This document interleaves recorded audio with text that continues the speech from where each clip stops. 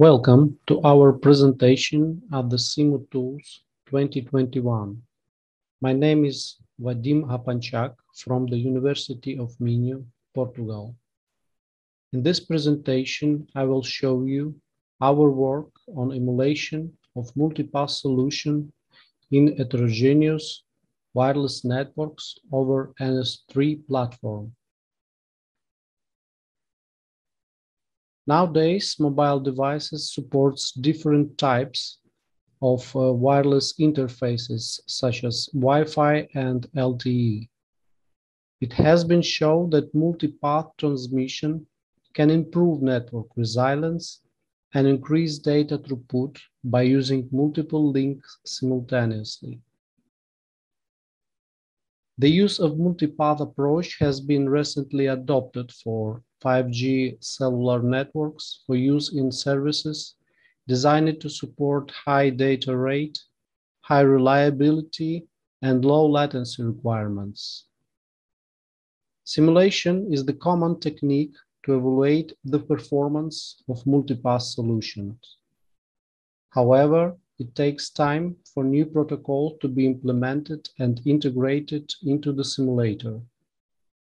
On the other hand, testing in the controlled environment require real testbed deployment, which can be expensive and hard to manage. Furthermore, real hardware equipment is challenging to modify, upgrade, and scale. We believe that emulation is the best choice for evaluating emerging multipath solution that can combine real system and arbitrary complex simulation scenarios to produce more realistic results. In this presentation, I will show how to emulate and test multipath TCP protocol in heterogeneous wireless environment combining Linux container with the well-known NS-3 simulator. Multipath TCP is an extension to the regular TCP that allows data traffic to be split across different interfaces, also called paths. Multipath TCP aims to provide reliable connectivity by seamlessly switching between interfaces during data transmission. The advantage of multipath TCP is that additional subflow can be created as soon as the mobile node has network coverage.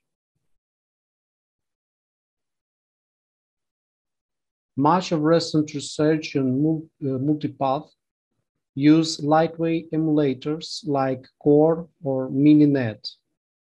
Nevertheless, these instruments have limited realism when modeling the physical layer effects of wired and wireless connections, such as interference and signal propagation. NS-3 is one of the most widely used open source network simulators.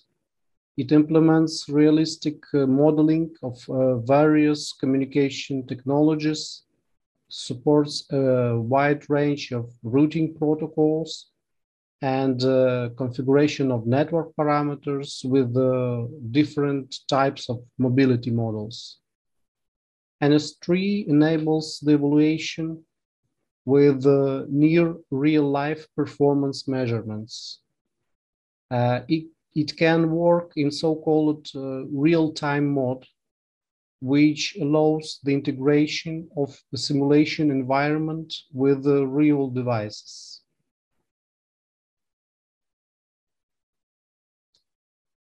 Linux container is a set of processes isolated from the rest of operating system.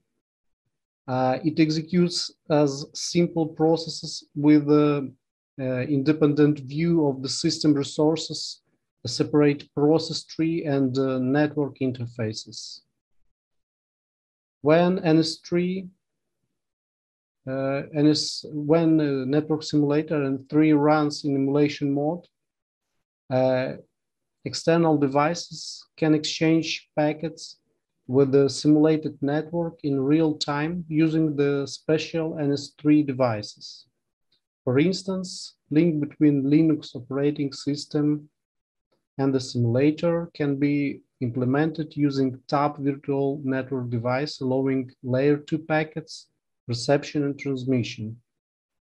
All the required components like bridges, TAP devices, virtual Ethernet devices should be created and configured before the emulation session starts.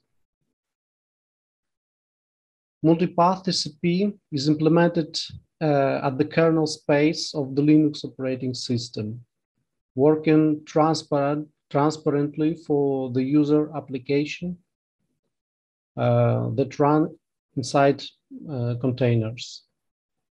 To perform our evaluation, we have added full support of Multipath TCP to the Linux kernel by using publicly available patch for it.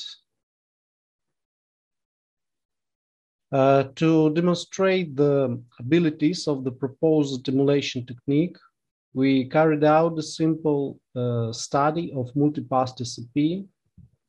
In particular, we focus on wireless heterogeneous networks such as Wi-Fi and 4G. We simulate a scenario where a multi-homed user equipment is connected to the server with two network interfaces. Routing tables were configured in Linux containers and on each NS-3 node in order to create multipath communication scenario. The emulation environment were configured as realistic as possible to get reliable results. Most protocols and channel configuration in our experiments uses the default settings unless otherwise specifies. The emulation parameter used for analysis were configured as listed in table. Now let's look closer on implementation. The combination of the left container and user equipment node on the NS-3 can be seen as one all representing a client node. Accordingly, the right container and remote node can be seen as one single host running application server logic. File descriptor net device, FDNet device, was used to connect Linux container with the simulated environment. It can read traffic from the file descriptor associated to the tab device, socket, or user space process. As you can see, this approach results in additional hop with around half milliseconds delay and requires more careful configuration. But on the other hand, it allows the simulation of all network models currently available in NS-3.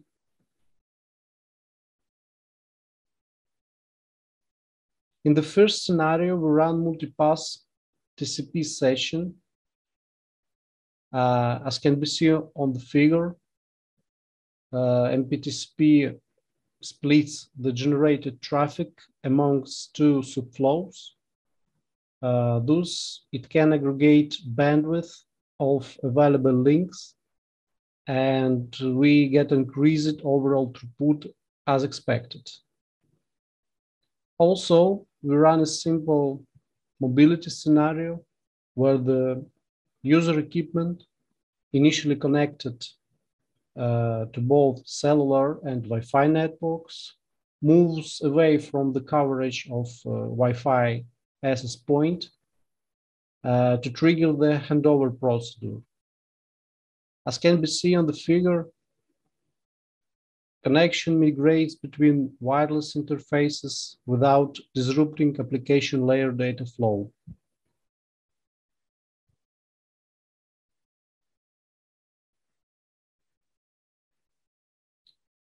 Next, we have evaluated the scalability of the described emulation method. Since limited scalability is the common issue of all emulation-based experiments with the complex scenarios. NS-3 apply a real-time scheduler in emulation mode that synchronize the simulation clock with the hardware clock. Events in the simulation proceed according to the system time, but in large-scale scenario, the enqueued event may be delayed. This delay also called jitter. With some certain number of LTE devices, the processing of the simulation events cannot keep up with the hardware clock. Also, the round-trip time measured between Linux containers also start to increase. Thus, it is important to monitor these metrics in order to guarantee a reasonable accuracy of the experimental results. Some previous works have successfully exploited the emulation capability of NS-3. However, none of these works has focused on multipath emulation with a detailed description of the employed testbed and related limitations.